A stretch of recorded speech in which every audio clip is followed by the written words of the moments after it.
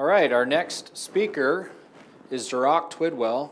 Dirac is an associate professor at the University of Nebraska, based in Lincoln, where he focuses on large-scale resilience planning and how simple changes in nature lead to surprising and unexpected consequences to human well-being. Help me welcome Dirac. All right, great. Always awesome to be here. Thank you, Jeremy and Brady, for putting this together. And I've just really appreciated the opportunity to really try and work with these major advancements in technology and what new questions could empower scientists, managers, educators going forward. We're entering an entire new era for the rangeland profession. I happen to work in an agronomy department and work across units with the Law and Policy Center at Nebraska, computer scientists and engineers, the School of Natural Resources, agricultural economics. And what you see is all of those groups tend to be focused so much on innovation. And when I look at a lot of how we manage natural resources, you can actually date current practices we do back to like the late 1800s, early 1900s. We don't have the rate of innovation of some of our fellow production sectors that span food production, water quality management, and we're poised to jump forward. So what I want to hit on here that's been really nice and that really takes a team to think about what would be next for our profession. I want to show you a glimpse of what's going to be possible. And then I'm going to pretty much dump on Dan Uden, really awesome postdoc, poised for big things in our profession, to describe more of the details. So I get to be up here in arm wave.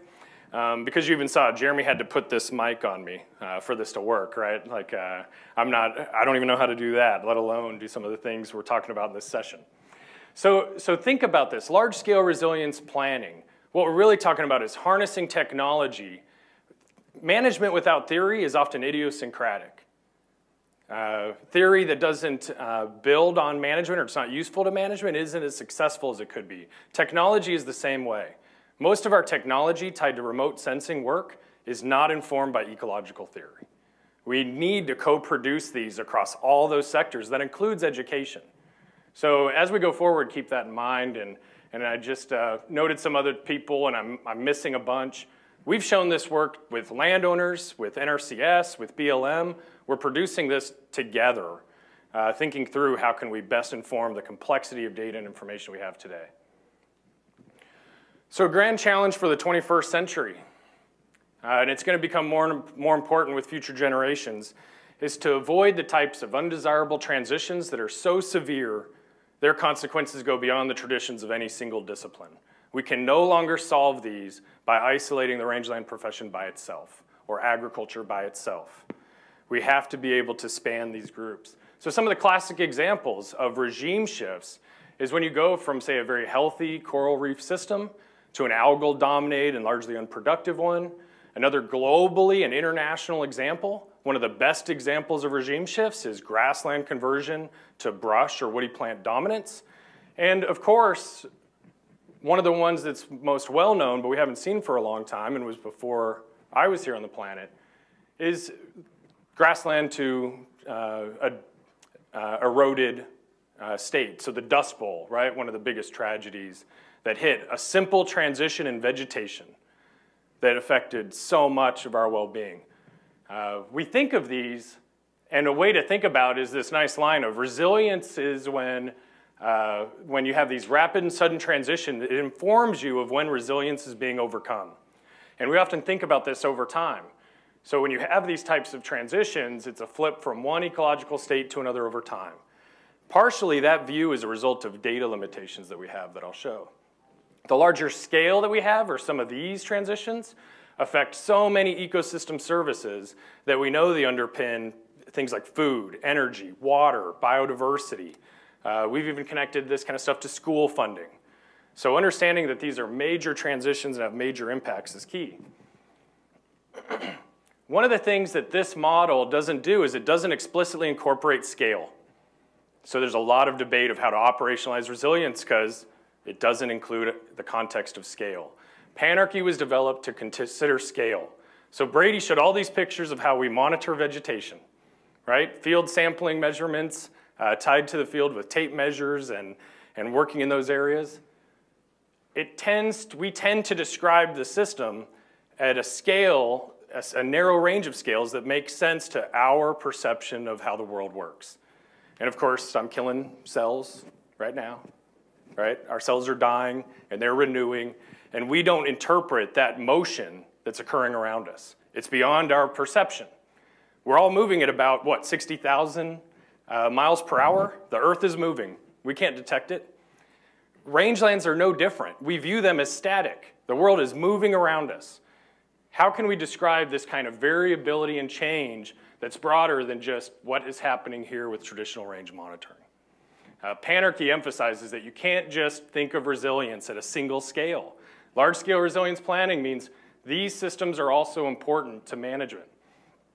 All of this leads to earlier detection of undesirable regime shifts is where the field's at. How do we prevent transitions, not just locally, but that are starting to manifest at subcontinental scales, at biome scales?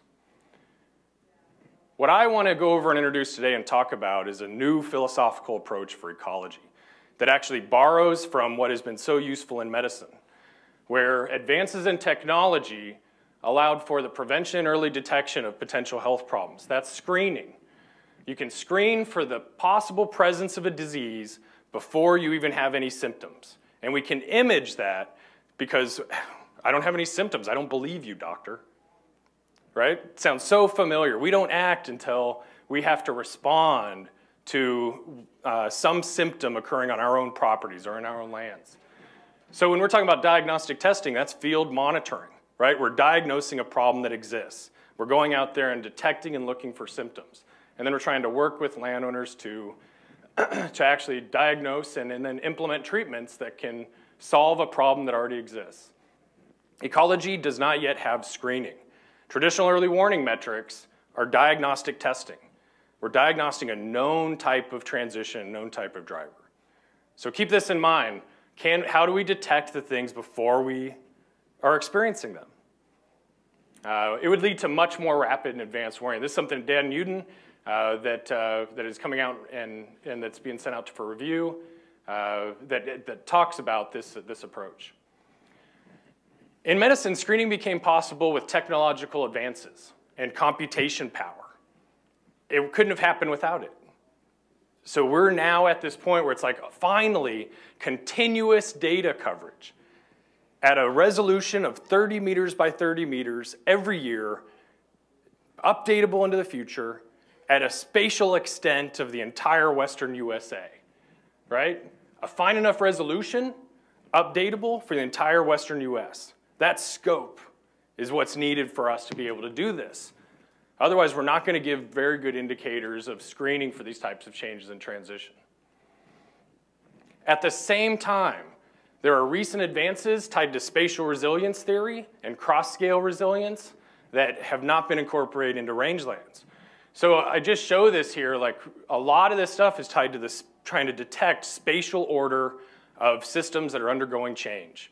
Just fundamental to resilience. The cross-scale resilience model is over 2 decades old. It's one of the most well-cited papers in resilience and very little use so far in rangelands. Quantifying spatial resilience, multivariate metrics for change in rangelands and what those opportunities could be. This context of spatial regimes at very large scales. All of this is a pursuit of theory to quantify resilience at large scales and the spatial order of it. So there's this whole other branch of resilience going on. These are aligning technology and theory at a point where we can converge them and align to do new things. So what Brady and we've talked about a while he was developing some of this technology, we knew there was a point where we could bring some of these discussions together. So this next generation vegetation monitoring that came out with the Rangeland analysis platform, this idea that resilience can be quantified, especially with the spatial context, so bringing spatial informatics to resilience theory. What would that look like? With this approach, we can finally start to look at a central tenet of resilience theory that we haven't been able to look at much yet. A fundamental reality is that 2 alternative states cannot coexist in the same unit of space over time. Brady and I, and it's going to make him uncomfortable here, right? We can't coexist in the same space, right? We have to be separated. So the more I do it, he's actually going to show like warnings of uncomfortableness, right? You actually see variance indicators start to pop the more I try and share that space with him. We don't really care at this scale of the room because I can be, right, we can have some space between us. But you care if I start swelling up and displacing everybody in the room, right? Our bodies have hard known boundaries. Nature does not. So we're worried if a blowout becomes a desert, right? We're worried if a sacred cedar grove starts displacing rangeland across multiple states. That's this fundamental aspect. They cannot coexist in the same space. As a result, coexistence theory says they should negatively covary in space. So that becomes the foundation. I want to walk you through some examples. Dan Uden will go in much more detail. But let's just think through all this complexity. Realize that what I'm going to show you took thousands of hours of processing time. Thousands of images are created with this to look at the temporal sequencing across scales of space and time of how vegetation is moving in rangelands. So let's just start with reducing this complexity a bit. What regime shift is expected or of greatest concern in a particular area, right? So the sandhills of Nebraska, it would be the potential for them to become an eroded, unvegetated dune state again. That's where they'd start. Choose the functional group combination then, right? Those alternative states, when you're talking about perennial grass going to an eroded, unvegetated state, that's perennial bare ground functional groups. That's why the functional group combination of the RAP was so useful for us. We can look at how those alternative states, through these proxies of functional groups, are unable to coexist in space and if they're moving. So we'd look at perennial bare ground. Do we detect a signal? This is what no signal looks like. This is what a signal looks like. So the more you go from yellow to red, that's that negative covariance. It's an indicator of the inability for these functional groups to coexist in space. All right, much better than just raw data. Raw data of cover doesn't tell you that. It doesn't tell you whether they're coexisting or not. And I'll show an example of that, right? Coexistence of grasses and trees is a savanna. They're not alternative states. If they don't coexist, you get forest or woodland, or you get prairie. So the same thing here. That's what this signal looks like. So keep that in mind. The more it goes from this yellow to red, the more that's indicative of negative covariance. Then we start looking at signal behavior. Is it transient over time? Meaning, does it pop in 1 year and go away? That's not a regime shift. That's just transient dynamics tied to perturbation and change. What we're looking for is more persistent behavior over time. But we don't care if they're stationary. We care if it's moving. So only here are we really concerned about these big major changes tied to ecological regime shifts in systems. So, and then we can do it for any combination of functional groups, because who knows what's really going on out there, right? We might see something new. So I'll just go through a bunch of examples. Are wildfires causing large-scale erosion in the Nebraska sandhills? So we can just look at large-scale screening. We're looking for the sandhills at tens of thousands of acres starting to blow because in 2012 is the worst drought they'd had on record, and then we have these wildfires. Well, Dan Uden can do this through Google Earth Engine and some of these computing processing, and you can actually see the boundary of the wildfire without any information on the wildfire. Because this is the inability for perennial and bare ground to coexist in that year. Well, of course, it consumed all the perennials, right? It's just a bare area. So let's look, is that a problem? Here's what it looked like for 5 years before the wildfire, right? No signal at large scales. After the wildfire, no signal. It recovered so quickly that there's no signal even a year later because we got rain and it recovered really fast. So we don't need to reseed and spend a bunch of taxpayers' money for transient responses. Well, maybe it's not the scale of the wildfire then. Maybe it's an individual blowout expanding. So we looked at a blowout, and you can actually see that right here, it actually shifted for whatever reason in this presentation, but you then get this masking by the wildfire, and just so you know, right there, they end up being the same place. We don't even see blowouts expanding, but we can track them. We can track all blowouts, not just a blowout. So you can start looking at scales of change. Well, maybe it's something else then. Maybe it's a different functional group combination. So we looked at perennial trees. Look at this signal that we see And see how it's so static and stationary over time? The 2012 wildfire hit, and it completely reorganized in complex ways and created a non-stationary regime signal. Well, what this was on the north side of a river was ponderosa pine. On the south side, deciduous juniper. Well, of course it's going to reorganize that area. It didn't in the sandhills, but it caused this type of reorganization transition. So that's a signal for managers of where are we going to look? What do we need to do and intervene? So again, we can just hit this level of complexity. Well, let's jump to the Mojave. It's like, what else can we do, Dan? So we go to the Mojave, and let's look at an irrigated network of crop fields. And so here you have this network. Look at this nice, tight, static regime boundary between, in this case, perennial bare ground. We looked at another one, and notice how this one's bleeding out in space. See how it's actually bleeding and it disappears? That to us is a signal of, whoa, we should go check out what's happening here. This is a signal potentially of desertification being contributed from crop fields to this surrounding network of rangeland area. So just a signal of that contrast of difference that allows us to be able to target where to go and where to look. Amazing, right? Like, think of how long it would take you to do that in the field, just to find that spot. Let's go to another example, mesquite in the panhandle of Texas. Here you have a property boundary. So this is actually a mesquite shrubland. This is perennial grassland. And I just want you to focus on this area over time. See how this regime boundary moved? So for whatever reason, brush management was no longer preventing that flip and transition in space where it was more perennial dominated to mesquite dominance. Well, let's go target that area. We're no longer going to do random brush management. Let's figure out how to prevent that from further spreading into perennial range resources. Again, just unbelievable power at the scale of an individual property. We then looked at other signals, and it's like, what in the world is going on here? There's all of this, this yellow, this negative covariance starting to manifest in space. What is happening? Well, we looked, and what you could track is, is it erosion? What is it? It's bare ground popping. What you see is actually this area that had oil and gas infrastructure, so it was road development. It was purposeful, right? Okay, good to know, but it's not erosion. This was purposeful, but you can see energy infrastructure. The power of what we can see is enormous. We didn't know what was there. The signal told us to look. So again, this idea of screening for ecological change. We can do it at any range of scales. We can do it for ecoregions, individual properties.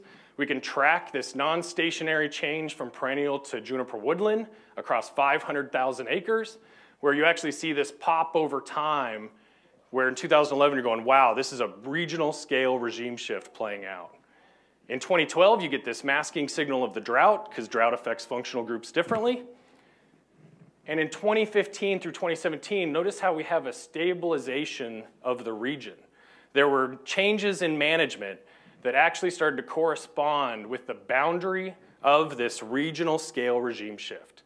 No different than trying to manage a property. These landowners were banding together across 200,000 acres to spatially target how to manage. Without this information, it just happened to correspond with the boundary. So imagine with this, and we work with them with this, what we could do now to try and prevent further movement to that boundary. Again, like the massive potential of where we can go. We got national level, right? So any scale of change from an individual property to a national scale. And we look at Montana, where Brady and their group's at, the Sandhills of Nebraska. We have national level detection, at biome scale level of detection of these major regime shifts. And when you see this, we get surprising ecosystem service consequences that no one could predict from field monitoring alone. And that's what this grand challenge is.